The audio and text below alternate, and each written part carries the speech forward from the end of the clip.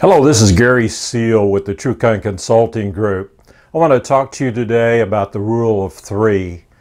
TED speaker, former CNN anchor, and book author Carmine Gallo says that cognitive researchers have discovered that people easily get overwhelmed with too much information at one time.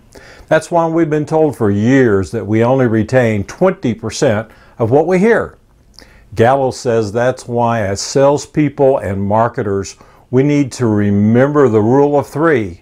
We need to use three benefit statements only to have the impact that we want.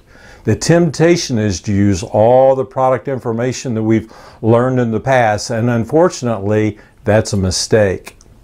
To even have more impact, we can use a speaking tool that Gallo recommends as well. He says that a speaker should tell a story, include information that the audience has not heard before, and deliver that information with passion. Those three communication tools will have significant impact on your prospect compared to a traditional sales message. Plan to make your next sales pitch a story about how you've helped a customer out of a problem, and include creative facts that they don't know about your services, and of course, deliver that story with deep conviction and passion. Those tips will take you a long way in your sales approach.